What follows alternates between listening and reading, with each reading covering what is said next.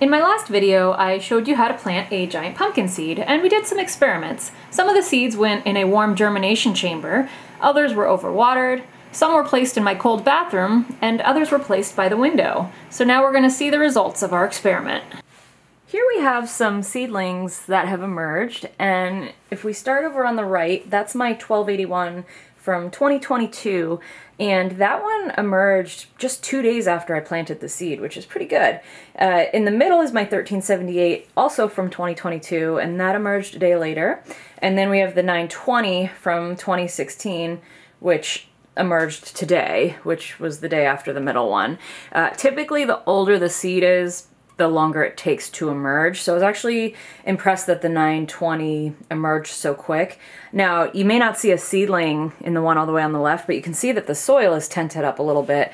And if you brush off that soil, you can actually see a little seedling there, or seed. So that's pretty exciting. Right now, I have them sitting by the window. I do not recommend keeping them just by the window because it's not enough light, and what's going to happen is your seedlings are going to become very leggy, which means their stalk is going to get very long because they're just going to try and grow towards that sun, and it's just not enough sunlight for them. So ideally you would plant your seedlings when it's still warm enough outside that you can stick them outside in the full sun, and then they'll be happy. I start them a little earlier, so I put them under fluorescent lights, but I'm going to show you what happens when you put a seedling by the window versus under the fluorescent lights, just to show you the difference it makes. Now, the soil here in the 920 pot is getting a little dry. It's just lighter in color, and you can just feel it. It's getting dry.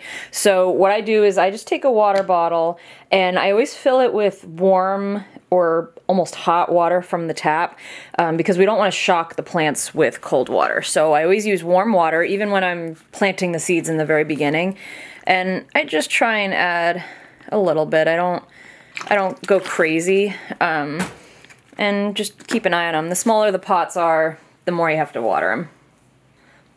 This is my 1363 from this past growing season in 2023, and you can see the seedling has emerged, but he's kind of stuck in that seed capsule. And a lot of times they will work their way out, but I like to kind of gently help them out and just take that seed capsule off for them. You have to be very careful when you do it because you don't want to destroy the plant, but basically you just kind of open it a little bit and just gently pull it off, and then your seedling is nice and happy. Here we have two more of my 1363 seeds. The one that you just saw in the last frame was another one, but it was in the warm germination chamber that was about 80 degrees. And here it is 60.1 degrees. So it's a decent amount cooler, and that is enough to prevent them from germinating as quickly. So neither of these have germinated. But one thing that's interesting is that the method that I'm using here with the saran wrap, it actually works a lot better than the germination chamber at keeping that soil nice and moist. This is the one that I overwatered, so that's definitely moist enough, but this is the same soil that I used as all the other ones, and I haven't had to water it yet. All the others I have had to water, so this simple method actually works pretty well. You can see here the seedlings that I have by the window, and after 2 days they've already gotten quite leggy, and that's not good. Just imagine them going out in the wind. They would snap super easy, so this is not what we want. The other thing I wanted to show you is why small pots aren't always the best idea. And if you see underneath, we have roots already popping out. They popped out 2 days ago, and they're not really going anywhere else because they have nowhere else to go. So that's no good. We want those roots to be nice and spread out and not be root bound. So that's another reason you don't want to use a small pot. It has been 13 days since I planted the 1363 Witty in the bathroom. The bathroom has been averaging between 55 and 60 degrees, so it's been a lot colder. And we finally have some movement in the soil, so it looks like this was successful. This is the seedling that is in the normal soil as opposed to the overwatered soil, and it made it. So I'm just going to open this up and we're gonna look at it. So what I'm gonna do is I'm just gonna kind of move this soil out of the way. And if you look closely, you can see that that seed is stuck on there. So I'm gonna remove that seed capsule and we're gonna see what we got.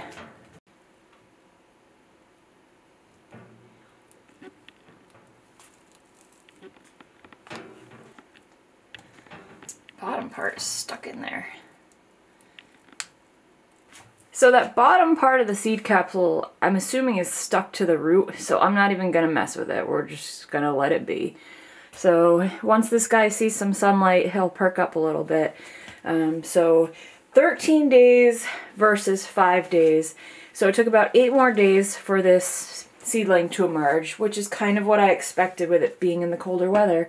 So that does make a big difference in the giant pumpkin world. So warmer is better.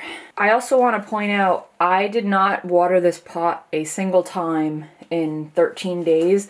That saran wrap works amazing.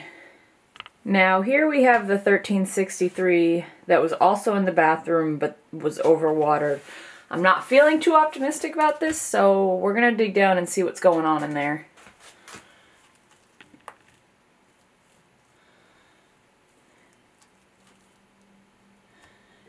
Okay, I'm actually impressed. I went to pull, I found the seed capsule and I went to pull up on it and I got a little bit of resistance, which means the seed has sprouted. That's pretty cool. So we'll give it a few more days and see what happens. Here we have the 1363 that was in the cold bathroom, and I also overwatered it. You can see it is finally emerging 15 days after I planted it. This is about 2 days after the other guy that was in this room that wasn't overwatered. Now, the reason I made this video was to show you that doing this would cause the seed to rot, and the seed didn't rot. And that there proves that nature doesn't follow rules, nature does what it wants, and nature is very resilient, and this seed apparently was a resilient one.